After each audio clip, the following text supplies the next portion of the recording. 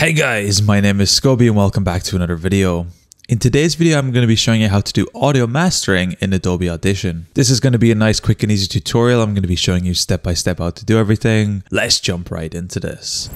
So I'll start this video off by saying this is how I edit and master my audio. Some of these things you can take with a grain of salt and try adjust them for your audio to see how you like the sound of. However, I'll be giving you some tips and advice as we go through so you can see exactly how to set it up. The first thing I'm going to do is just giving a quick sample of how the audio sounds without any effects on it. We'll also be doing a quick sample at the end, but this will help give you a nice starting point. Rather than just a screen recording of how to log into fucking Discord or some bullshit. Rather than just a screen recording of how to log into fucking Discord or some bullshit.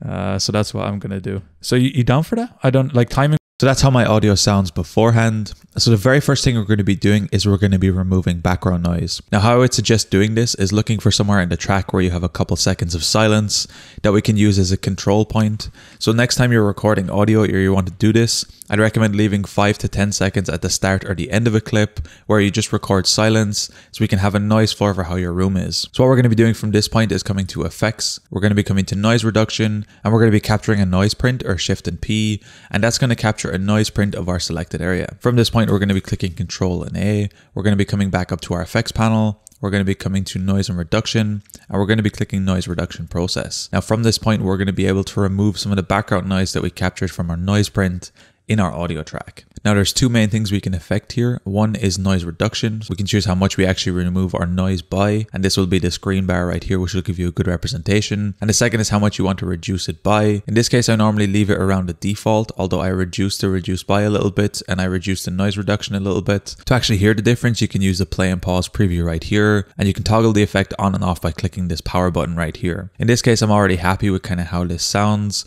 so I'm going to be clicking apply, and this will remove some background noise from our audio track. The next thing we're going to be doing is normalizing our audio. To do this, we're going to be coming up to the effects panel. We're going to be coming to amplitude and compression, and we're going to be looking for the normalize process right here. Now for me, I normally pick anywhere from 90 to 100%. I normally do around 93 to 95. However, you can also do a decibel, and I'd recommend somewhere between -3 and -1. So here you can choose which you would like. In my case, I do the percentage process just by default. Once you've set somewhere around 90%, click apply, and then our audio will be normalized. From this point, we're going to be adding some dynamics processing just to give our audio a little bit more flavor is how I will describe it. To do this, what we're going to be doing is coming to the effects panel. We're going to be coming to amplitude and compression again, and we're going to be coming to dynamics processing. Clicking here, we can see my main preset of how I actually do this, and this is my most default. I just add 2 extra points here on the top, and I simply reduce the top point a little bit down by a couple of dB, somewhere between 5 and 10. So if we want to recreate this, we can simply open up the default. We can just reduce the top point somewhere between 5 to 10 dB, and this will give us a nice kind of threshold cutoff point that we can use.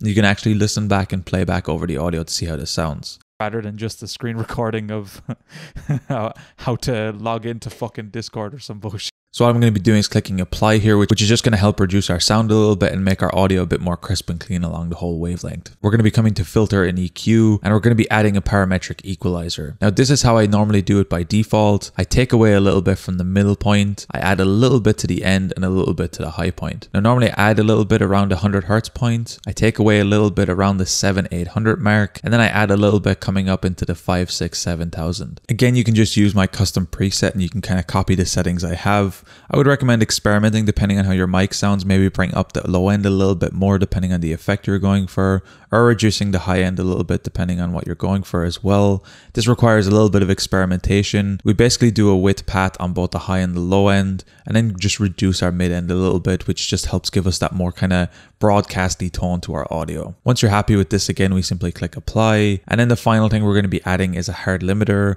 just to increase the volume to make sure we get the maximum volume without clipping. To do this, we're going to be coming to our effects panel. We're going to be coming to amplitude and compression, and we're just going to be adding a hard limiter. In this case, I have my main again. I'm just going to be setting my max amplitude to -3 dB. I'm going to be putting the input boost to 6. I'm going to be leaving the look ahead time at 7 and the release time at 100. And for this is what I like to do for the most part. It sounds really good. Click apply and you'll see our audio track instantly gets louder. And if we play this back over, this is kind of the most volume you can get without sort of clipping or creating any distortion to your audio, but still creates a nice overall sound.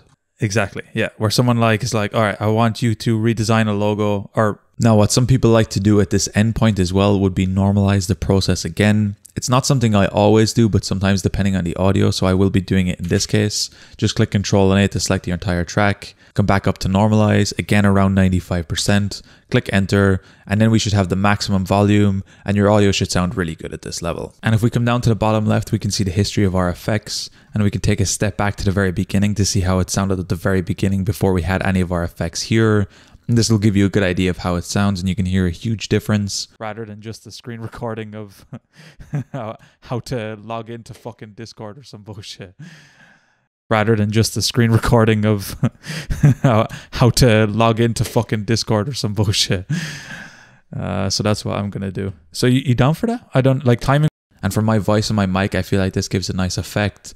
It doesn't tint or color the audio too much. I try not to add too much of a thing. I do give a little bit of a broadcast tone. However, I'm really just trying to lift up the audio a little bit, make it stand out a little bit more, and that's my main goal with this effect. Anyway guys, it's that easy to master your audio in Adobe Audition. If you guys enjoyed this tutorial, be sure to drop a like. Subscribe if you're new, check out the other videos on the channel. I'm going to be leaving a link down below to my PayPal if you found these videos helpful and you want to support me. Anyway guys, thank you so much for watching. Until next time, as always, keep it saucy. Peace.